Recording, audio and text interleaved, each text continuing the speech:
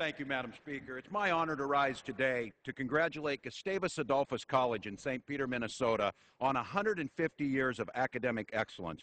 For a century and a half, Gustavus Adolphus College has thrived as a prestigious and nationally recognized liberal arts college and cultivated the values of faith, service, justice, and community in its students. I've had the opportunity to see firsthand the many Gustavus students and graduates who live by the motto of the college, make your life count. Gustavus students are bright, engaged, and my interaction with them leaves me feeling optimistic about the future. I'm also lucky enough to be married to one of their alums.